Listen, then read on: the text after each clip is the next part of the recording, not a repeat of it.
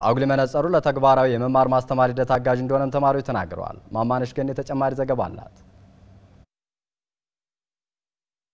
አሁን ከአንደኛ ደረጃ ትምህርት ቤት እስከ ከፍተኛ የትምህርት ተቋማት በርካታ የቴክኖሎጂ ውጤቶች በመምህራንና በተማሪዎች እየተሰሩ ይገኛሉ። የትኞቹ ቴክኖሎጂዎች ተሰርተው ለተጠቃሚ ህብረተሰብ አገልግሎት ሰጥተዋል ብለን ስናስብ ግን ጥያቄ ሊያስነሳብን ይችላል። ለዛሬ ግን አንድ መምህር የሰራው ቴክኖሎጂና ቴክኖሎጂው ለተማሪዎች የሰጠውን ፋይዳ እንዳስሳለን። መምህር ተዋበ ይግዛው ይባላሉ።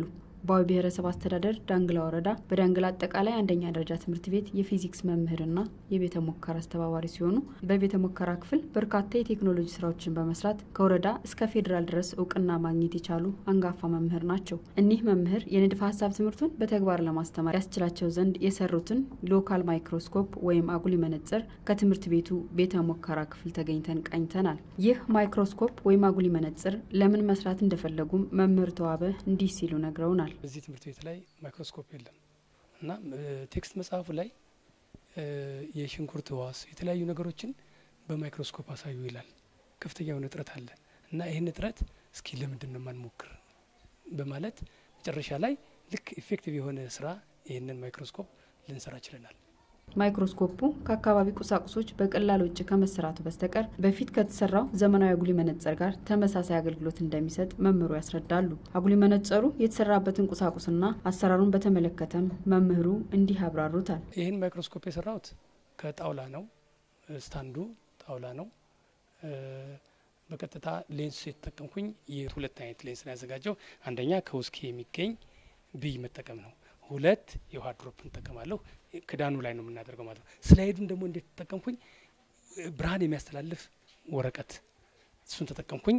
ቆረጥኩና እሱንም በፕላስተር አድርጌ መፈልገውን ኦብጀክት ካስቀመጥኩ በኋላ አሁንም በትራንስፓራንት ልክ እንደዚህ አይነት በቀጥታ ይታሸጋል።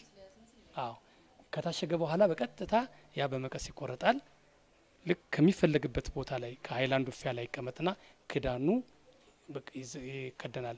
ከተከደነ በኋላ ልክ ክዳኑ ሁለት ነገር ነው የሚያገለግል። አንደኛ የኦብጀክቱን ስላይዱን ማስቀመጫ፣ ሁለተኛ ደግሞ አጀስትመንት ነው። ኮርስ አጀስትመንት የሚባል አለ። ፎካል ፖይንቱን ለማስተካከያ ልክ ክሊር እስከሚሆን ድረስ ወደ ግራና ወደ ቀኝ በማሽከርከር የምናስተካክልበት ነው። ሁለት ጥቅም ነው ያለው። በዛን ሰዓት ላይት አለን። ብርሃኑን መብራት ደግሞ የተጠቀምኩት በቀጥታ እነዚህ የዳዮድ ላይቶች የሚባላሉ እነሱንን ከወዳደቁ እንትኖች በመስራት በአንድ ድንጋይ ወይም በሁለት ባትሪ ድንጋይ በመጠቀም ማብረና መጥፋት ያለው በሚፈልግበት ሰዓት ላይ ይበራል፣ በሚፈልግበት ሰዓት ላይ ይጠፋል። ከዛ ኦብጀክቱን በማስቀመጥ የምንፈልገውን ኦብጀክት ማየት እንችላለን ማለት ነው። በትምህርት ቤቱ የ8ኛ ክፍል ተማሪ የሆኑት ተማሪ ቅድስ ተፈራና ተማሪ ሳሙኤል ሌው አጉሊ መነፀሩ ለመማር ማስተማር ሂደቱ እንዳገዛቸው ይናገራሉ። በዚህ ማይክሮስኮፕም በቲዮሪ ያየነውን በመጻፋችን ያየነውን በተግባር ለማየት ችለናል እና ከበፊቱ አሁን በበለጠ ለመረዳት ችለናል። መምህሩ በዚህ የቴክኖሎጂ ስራቸው በሀገር አቀፍ ደረጃ በነበረው የሳይንስና ቴክኖሎጂ ውድድር የሁለተኝነት ደረጃ በመያዝ የእውቅና ምስክር